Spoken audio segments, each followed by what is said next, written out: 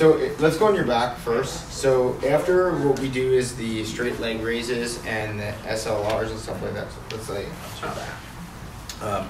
The first thing we'll do is what we just did with Jonathan. We'll kind of palpate the joints on the SI. As he said before, we want to be really, really nice and gentle. I like to use my thenar area, so the padded areas, and I'll kind of come to you. You don't want to be pushing like this. I already feel like your left, your right side. Yeah. So, and then what I like to do at the end is after I kind of like, you know, I guess you say jostle back and forth just to get a feel, I'll add a what they call a bilateral thrust. I'll just kind of like say, hey, I'm going to push in a little bit, and I'm just going to go a couple times. You're really just kind of irritating those SI joints there.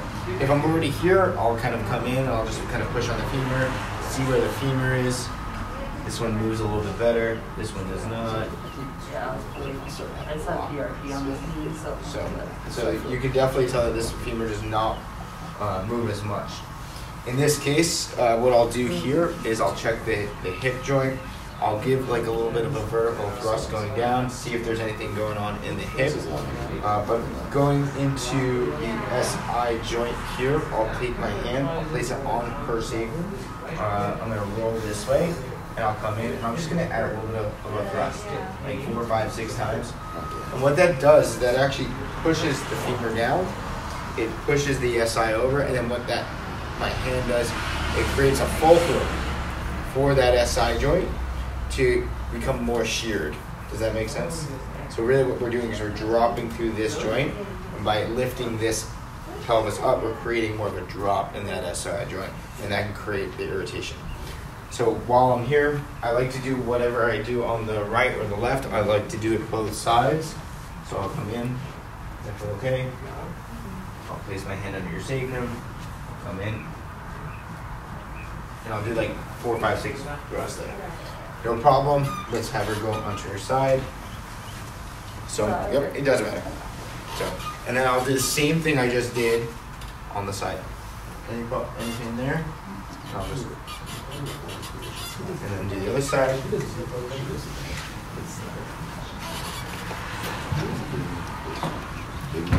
then I'll come in. So usually the first 2 or 3 is more just like kind of pushing. The second 2 or 3 or 4 is more of a, you can feel a little bit more there. Yeah. It's a little bit more force. And it's really kind of going right through the hip and the SI joint, and it'll go out to the back. In this case, we would have probably already observed them standing. We would have observed like a Gillet's test or watched them walk, have them point to the pain. This is a great time where you can say, hey, do you feel it here? Do you feel it here? Where do you feel the pain in that position? I'm going to try to be very specific with just SI, not necessarily doing other things, because today I think what we'll be able to do is go through everything and show you my flow. Does that bother you? Okay, so that's where we'll go. Sometimes I'll have her go back onto her back, but let's go into your back one more time. What I'll do is I'll have you slide off to the side. This is called a Gainsland's test. I think it's called Lewis Gainsland. So hug your knee to your chest. Hold that there. I'll lift this leg up, and I'll bring it back down, and I'll come here, almost like a Thomas test. But what I'm going to do is giving a little bit extra, and that's shearing that SI joint there. On that side. Let's do the other side. So if you notice that this way she comes off a little bit off this side of the table, that's what we want. So that this way we can get that shearing of that SI joint. Any of these with pain? Yeah. So they'll probably say I have low back pain or something like that. Can we go into your belly? So those series of tests, they're considered all different tests, but they call them a cluster of tests. They call them, I believe it's called Laslet's cluster. So you have essentially compression from the front, compression from the side, compression from the back, Lewis Gainsland's test that we just did, and kind of just some of those shearing tests of that femur and that hip. And what you're doing is that's called Laslet's cluster. So it's a really good specific test for SI joint pain in this position. And I'll do the same thing from the back and just kind of push on both sides just to see where we're at in terms of this one, but her right femur was a little bit forward. The left hip didn't seem to, or the SI didn't, or pelvis didn't seem to move as much.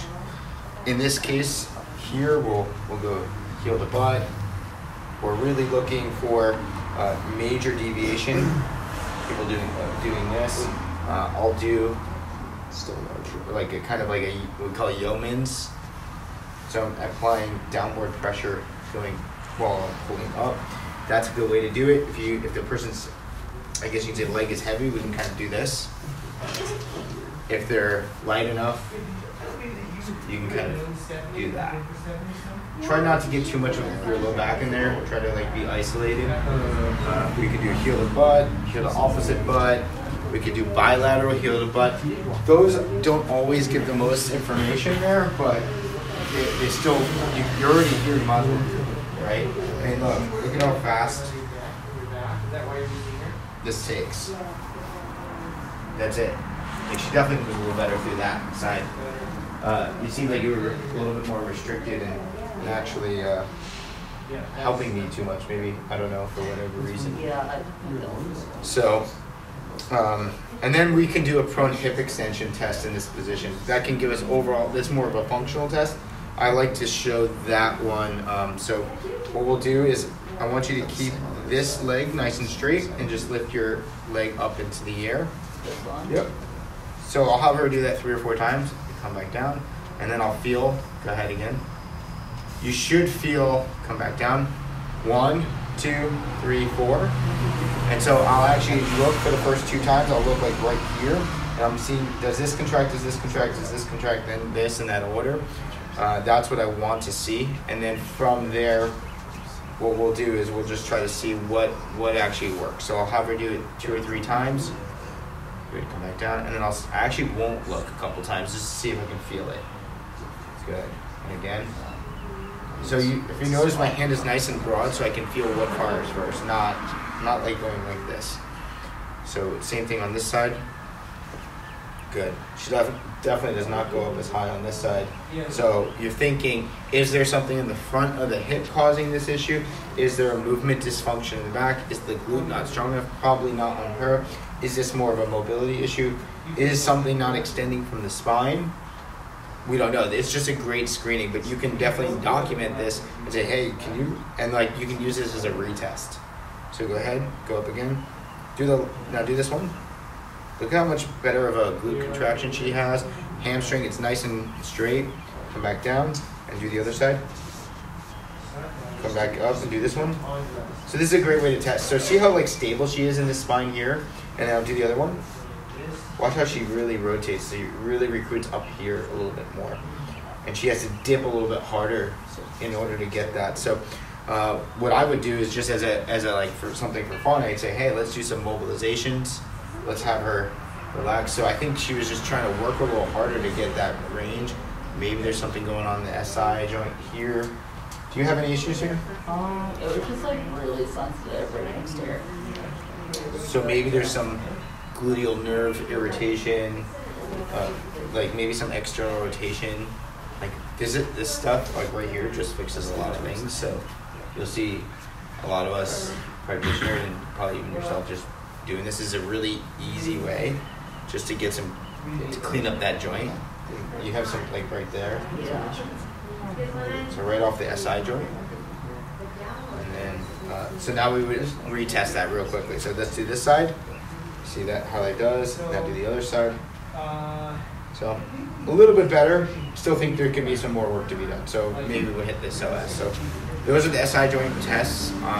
Let's practice them, and then I'll probably be able to show you a full workflow today of what it would look like in about 10 or 15 minutes of an exam. All right, so go ahead for it.